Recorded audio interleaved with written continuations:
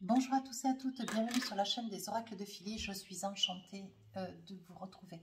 J'espère que vous allez bien. Je pense qu'il doit y avoir beaucoup d'entre vous qui sont en vacances. Je vous souhaite de très belles vacances. Moi, j'y serai bientôt.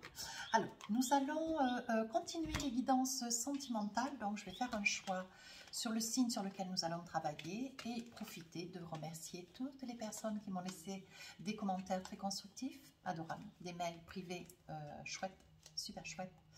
Et merci à toutes les personnes qui m'ont sollicité pour des guidances privées. Vous avez été très nombreux.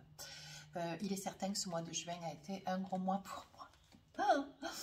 Je vous en remercie. Alors, quel est le signe que nous allons travailler aujourd'hui? Nous allons faire nos amis des balances. Alors, dans quelle énergie, mes petites balances, vous êtes ce mois de juillet? Alors, vous entendez les soissons? La disponibilité. Rendez-vous disponible au changement, un virage s'amorce, quelque chose de nouveau arrive à vous, quelque chose de nouveau, quelque chose de clair, quelque chose de beau que vous attendez depuis très longtemps.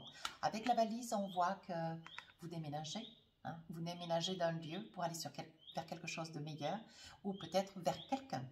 Il est probable que vous soyez dans un accomplissement, une prise de position vis-à-vis d'une situation, d'une très belle situation, un projet de vie, une qualité de vie. Alors, nous allons voir avec les tarots ce que l'on vous propose sur le mois de juillet. Alors, vous savez comment je travaille? Début du mois, milieu du mois, fin du mois. 3 cartes. Et après, avec les tarots, les différents tarots et oracles que j'ai autour de moi, nous allons approfondir là où les situations. Je vais essayer de vous dire le plus de messages possible.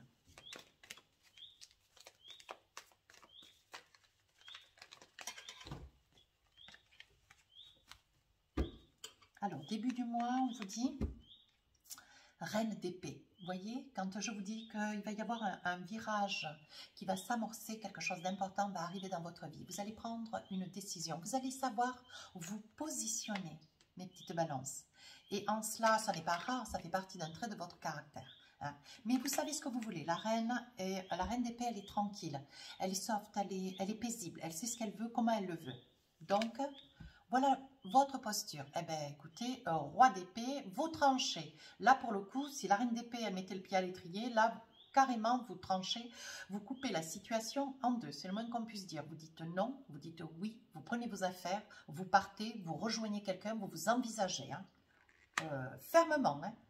Le roi d'épée ne revient jamais sur aucune de ses décisions. La reine d'épée, je dirais que la reine d'épée pose un petit peu le couvert. Donc, ça veut dire qu'elle prépare un terrain, mais qu'elle est encore un petit peu dans l'indécision. Mais elle est beaucoup plus douce. Elle va y aller avec discernement. Le roi d'épée ne regarde pas. Lui, il y va, il tranche dans le vif. Et on finit avec un 8 de pentacle. On retrouve l'équilibre, la douceur. Quelque chose qui s'enracine, vous voyez? On voit les racines au pied de ces jambes. Quelque chose dans votre vie s'enracine, des certitudes. Vous allez vous positionner.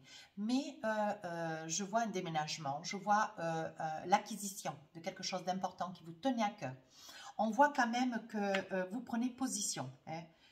J'ai envie de dire que pour vous qui visualisez la vidéo, c'est quelque chose dans le mois de juillet ou sur les mois précédents, vous avez eu un petit peu de mal de prendre position. J'ai envie de dire que ce mois de juillet, vous allez clarifier les choses. Alors, avec le Light Cercle Tarot, qu'est-ce qu'on a envie de vous dire sur ce mois de juillet? Alors, on y va. Début du mois, avec la reine d'épée, donc... On met en position, on prépare un terrain, on prépare une situation, on est en train de réfléchir à ce qu'on va dire, comment on va le dire, qu'est-ce qu'on va faire, quel jour on va partir ou quel jour on va revenir. On est en train de se positionner. La reine d'épée, elle se positionne, elle regarde et elle attend. 3 de coupe. Alors moi, ce que je vois, elles sont de dos, donc elles partent. J'ai envie de vous dire, mes petites balances, il va y avoir un départ pour vous. Un départ, un choix. Je vous vois toute pleine de plénitude. Vous partez, vous rejoignez certainement la famille, vous quittez quelqu'un, vous quittez quelque chose. Vous rejoignez, au bord de l'eau d'ailleurs, quelqu'un qui vous tient tout particulièrement à cœur. Je pense que c'est une décision que vous allez prendre à la nuit tombée. Je ne donne pas trop de détails, mais c'est un peu ce que je perçois. À la nuit tombée, et c'est quelque chose qui va vous remplir d'émotions. Vous quittez une situation qui ne vous conforte plus. Mes balances, vous voyez? Vous vous envisagez sur quelque chose de meilleur. Avec le monde, on est en train de vous dire que vous aspirez à changer de vie dans sa totalité. Fini l'enfermement, fini la retenue. Vous voulez un lieu plus grand, plus majestueux, vous voulez vous sentir libre. Il est probable que vous quittiez un appartement pour une maison. Il est probable que vous soyez sur une discussion où vous ne voulez plus avoir à vous justifier. Ce que vous voulez, c'est retrouver votre liberté, votre libre arbitre. On est en train de dire que vous n'avez aucun regret de tout ce que vous laissez derrière. Aucun. Sur le roi d'épée qui tranche, on part. Vous voyez, elles sont similaires, ces deux cartes. Hein.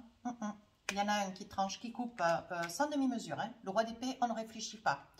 Et celle-ci, en 10 de bâton, eh bien, on prend ses clics et ses claques et on s'en va. Alors là, au début, c'est la prise de position. Début du mois de juillet, milieu du mois de juillet, c'est un déménagement.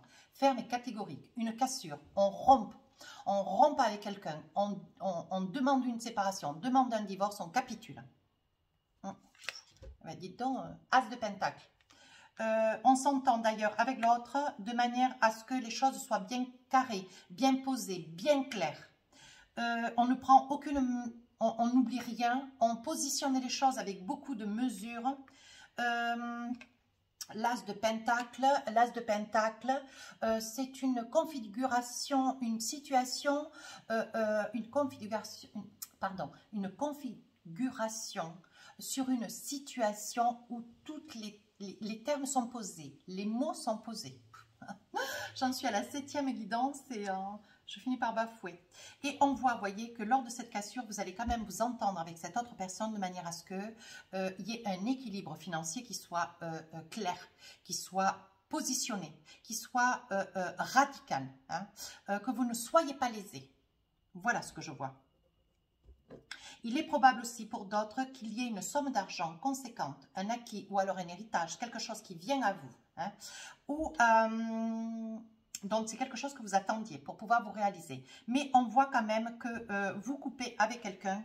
Je pense que vous attendiez une somme d'argent relativement importante pour pouvoir enfin quitter un lieu, quitter quelqu'un.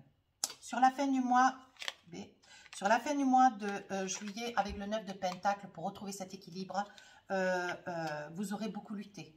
C'était vraiment le projet de fin.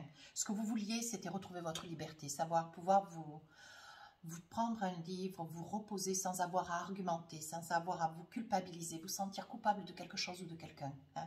Vous aviez envie de retrouver une paix intérieure, une douceur. Voilà.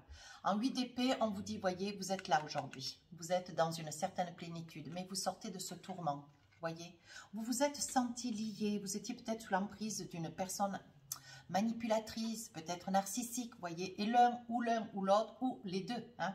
Et on voit que quand même, sur la fin du mois de juillet, vous arrivez à extirper tout ce que vous avez vécu de par le passé. Voyez, on dit aujourd'hui, vous vous sentez en 4 d'épée, vous vous sentez bien, vous vous sentez en paix, vous avez retrouvé votre petit nid. Alors, il est probable que vous ayez déménagé, que vous êtes dans un appartement, une maison, vous êtes retourné vers la famille. Frères, sœurs, parents, peu importe. Hein. Mais on voit que vous avez retrouvé une certaine plénitude avec le 4 d'épée. Vous voyez, avec le 9 de pentacle, vous recommencez à faire des projets. Ouais, c'est bien. Vous recommencez à faire des projets. Oui, vous vous envisagez. 7 de pentacle, vous allez de l'avant. Vous ne reculez pas. Vous allez commencer quelque chose, une nouvelle vie qui vous attend. J'ai envie de dire, mes amis balance. Hein. Mes petites balances, vous recommencez quelque chose complètement nouveau. Vous sortez de l'emprise de quelqu'un de très difficile à supporter. J'ai pas envie de dire de violence, mais avec la reine d'épée, il y avait quand même des mots ou des gestes. Hein. C'est probable. Hein. Il y avait peut-être des... Ouais. Et vous avez mis beaucoup de temps hein, quand même hein, pour y réfléchir. Comme si vous aviez une crainte, voyez, une emprise qui était beaucoup trop forte, beaucoup trop difficile pour vous. Hein. On voit quand même que vous avez mis beaucoup de temps. Peut-être que vous avez hésité, vous avez peut-être tardé parce qu'il y avait des enfants qui étaient encore jeunes. Mais, ou alors que vous ne vouliez pas hein, que les enfants peut-être souffrent d'une situation. On voit, voyez, vous étiez en quête aussi de quelque chose de bon, quelque chose d'agréable, voyez, parce qu'on voit que vous avez quand même beaucoup hésité, mais vous attendiez aussi, alors vous le faisiez d'une part pour les enfants, mais d'autre part aussi pour le travail. Hein. Vous attendiez une réponse professionnelle, hein, voyez. On dit que vous allez signer hein, un contrat. Écoutez, tout arrive en même temps dans la guidance. Moi, je prends tout. Hein. Examen. On voit que vous allez faire l'examen un petit peu de votre vie, prendre votre décision. Ferme et catégorique. Oh, regardez ce que je trouve. Il y a un grand changement de direction. Oui, c'est ce que j'ai envie de dire. Vous déménagez, vous partez, vous quittez tout. Vous quittez une vie, vous quittez un homme, vous quittez une femme. Quelqu'un qui avait une emprise phénoménale sur vous. Hein. Alors, dans tous les sens du terme, j'ai envie de dire. Et verbal et physique, peut-être. Hein. Voilà. Je ne suis pas là pour poser des sommations, mais au niveau des énergies que je perçois, il y avait quand même quelque chose de très difficile derrière. Sur le milieu du mois, vous tranchez. Vous allez certainement vous faire aider, vous faire accompagner. Peut-être de la famille, peut-être de la justice, hein, d'un avocat. Mais on voit que vous attendez une somme d'argent. Hein. On va vous accuser. Hein. Ça, c'est sûr que devant un avocat, devant un système judiciaire, on va vous accuser. Mais vous serez soutenu, vous aurez beaucoup d'amis.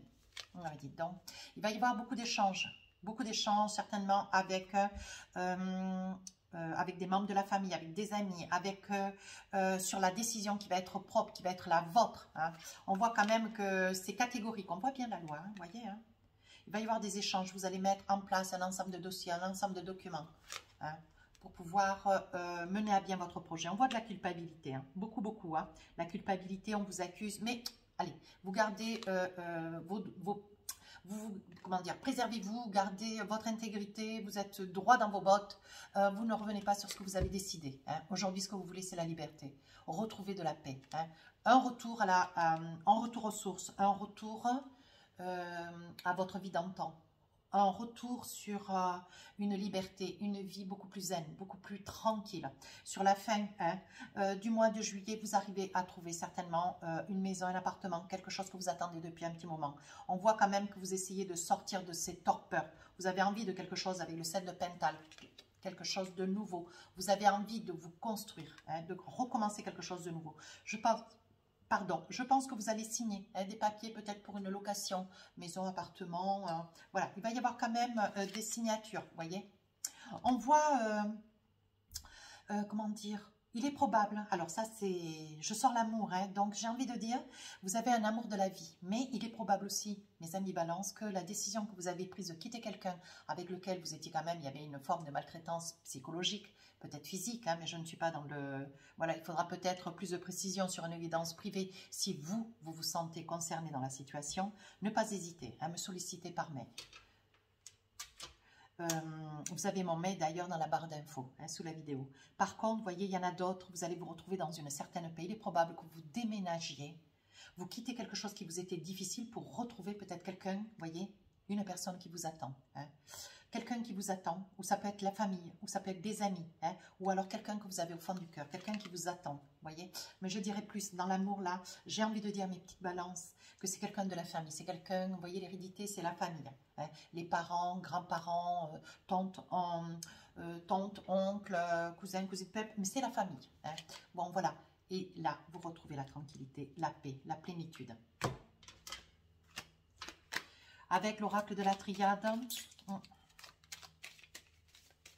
Mais votre jeu est clair. Hein? Votre jeu est clair.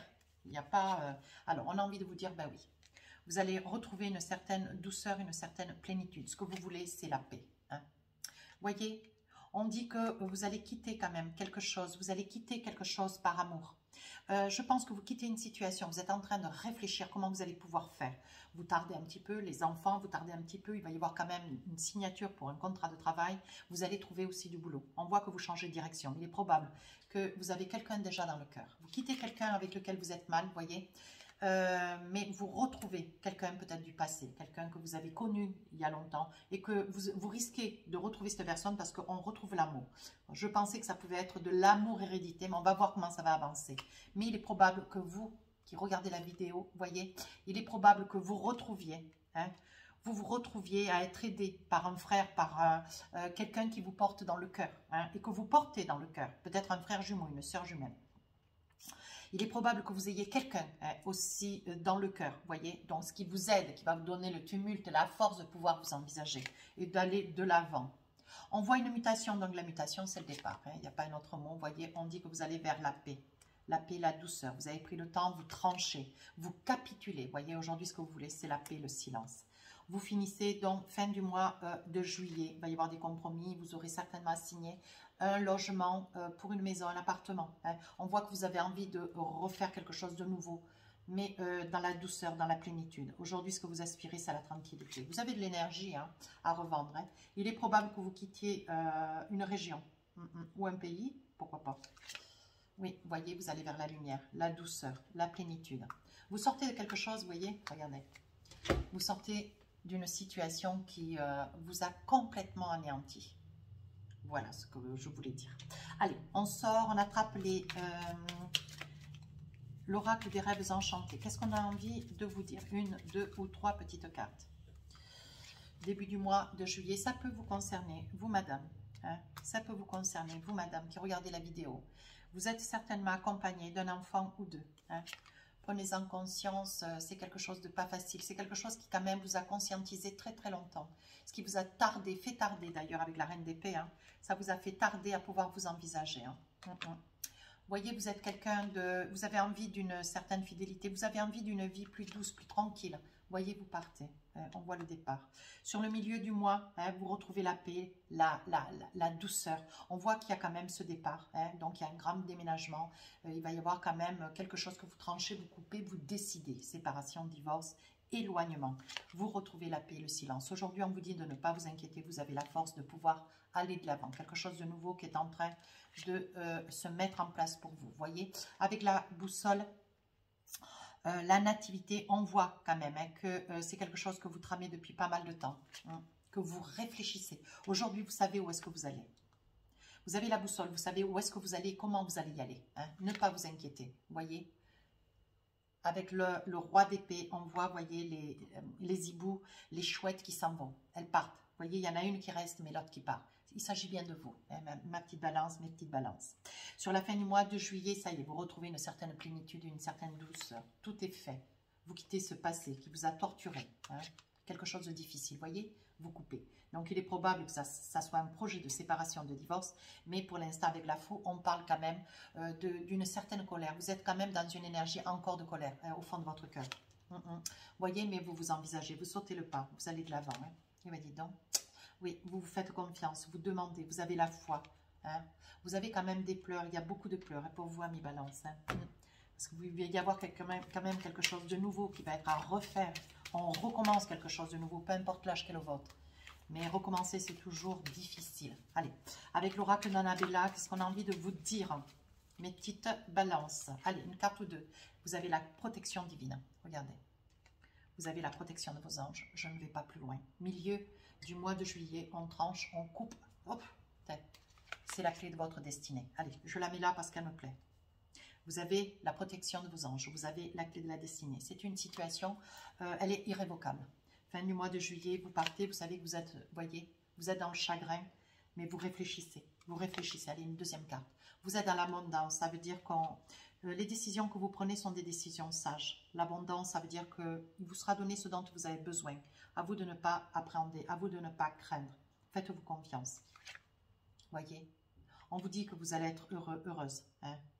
Cette situation va vous porter bonheur, ne vous inquiétez pas. Allez, avec l'oracle du cœur, qu'est-ce qu'on a envie de vous dire? Encore un petit message pour vous, mes petites balances.